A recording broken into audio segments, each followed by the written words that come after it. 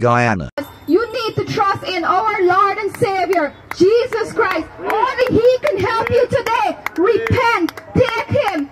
Let Him come into your heart today. Only Jesus could help you understand. You may go home. You may look at each other, but you don't know why. You can't give the answer, but He provides all the answer to you. He may not give you today. He may not give you right now, but He will be providing that answer in the right time.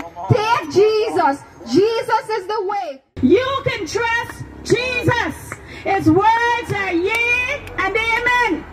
He said, come unto me, all those who are labored and heavy laden, and I will give you rest. You can trust Him.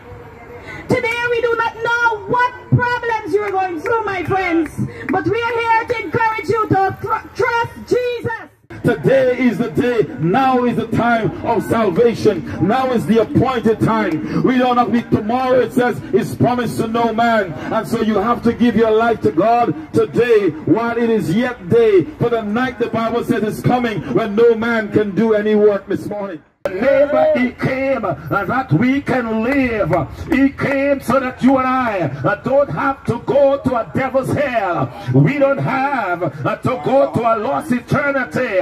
So we preach this gospel to let you understand. For God sent not His Son into this world to condemn the world, but that the world through Him might be saved. For he that has the Son has life, and he that has not the Son has not life. Contain Him and to express this God. God wants to live inside of you. God, the Word of God said your body is the temple of the living God. God wants to live inside of you. My brothers and sisters, when Jesus Christ died on the cross for the remission of our sin, He came, His Spirit came inside of us.